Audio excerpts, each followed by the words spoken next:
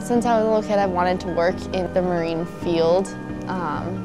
Really wanted to maybe be in an aquarium or do research or things like that. And when I found this school and I saw the program and what I could do here, that kind of just drew me and my parents in. You get opportunities to learn a lot more hands-on about a lot of different things. Like we worked with the seahorses and the baby seahorses and the clownfish, and we could kind of, whatever we wanted to do, all we really had to do was ask, and we can figure out a way to do it if we're really interested in it. So I think it's a lot different from a lot of more traditional larger schools. Here you get to actually do stuff and learn how to do what they're telling you about. So I think that was one of the main draws. We all have our own research projects. Mine is working with rock flower anemones. Our long-term project is working with induced spawning for them.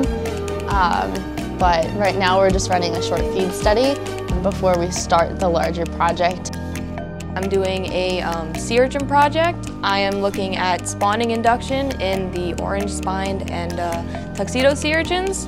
Also looking at diet for them and cultivation of algae for them to eat. I'd like to go into aquarium trade business or just like aquarium work. So like breeding ornamental fish, like the clownfish or stuff you'll see in aquariums. I would love to do a lot like research projects and things like that. That's kind of like the main goal, live somewhere tropical and sunny and do research, but for now I was thinking just working in an aquarium and seeing what I can do from there.